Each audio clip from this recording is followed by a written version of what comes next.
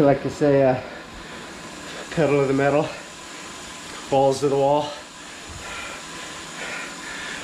go for the gold.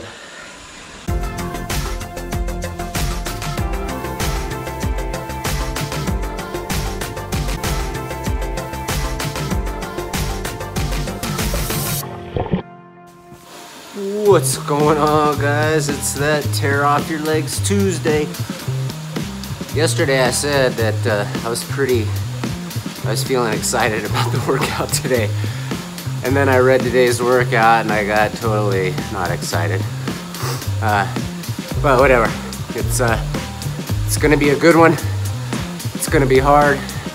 Gonna have to dig deep. A lot of zone 4, zone 5 efforts today. Some really short bursts for the HIIT, like 30 seconds on, 30 seconds off. And then about 4 longer efforts with 2 minutes, low cadence. It's almost like when you're running hills, just building up a little bit of that muscular strength, getting it really built into the legs, but still doing those at about 15% above my threshold power. So, I'm telling you, the mental prep for some of these workouts, it's like sticking your hand in a hot bacon grease. Yeah, it's gonna hurt. I know if it hurts. Just say it hurts. It's not easy to get excited about it, but if you know it's gonna do you good, then why not just do it? So, I don't know, mind games. Anyway, that's what's happening.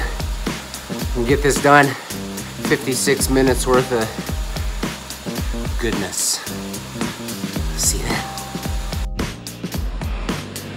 I held way more power than I thought I was going to be able to, about 20 watts over those 2-minute, 4x2 minute intervals. We'll see if that leaves me smoked for the last 10 by 30.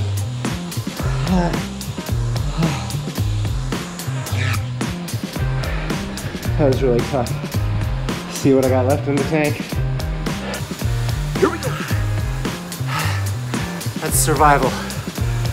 I really pushed a lot harder than I thought I was going to be able to, so I guess never underestimate yourself. That's the moral of today's vlog, guys. Get out there even when you don't feel like it. Sometimes, and quite often, you have the best workout, or the best day, or the best event. It's been good. It's over. Nice, long, easy run tomorrow.